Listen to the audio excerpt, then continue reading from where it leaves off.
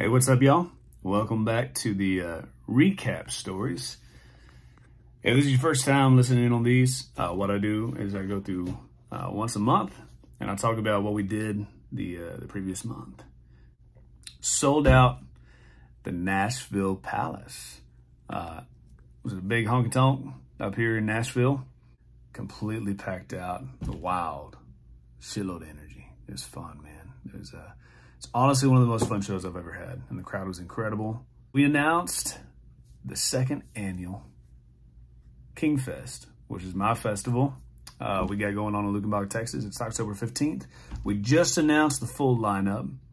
So, main stage, you got Braxton Keith, Kylie Fry, Trent Willman. And that's on the main stage on the night of the King Fest.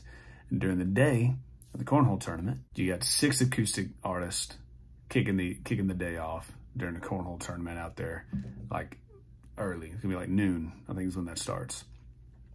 We just got the 2 songwriter winners that are added onto it, which is Savannah Chestnut and Lucas Juneau. And then the other guys are Logan Tucker, Hayden Baker, Joey Greer, and Palmer Anthony.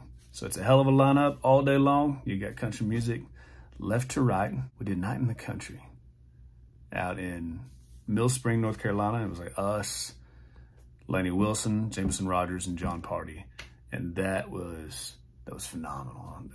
That show was badass. It was cool, man. That's one of my favorite Night in the Countries, which they got one in Arizona. That's the original. That's the one we did with Tracy Lawrence back in July when we were rolling in that 15-passenger van.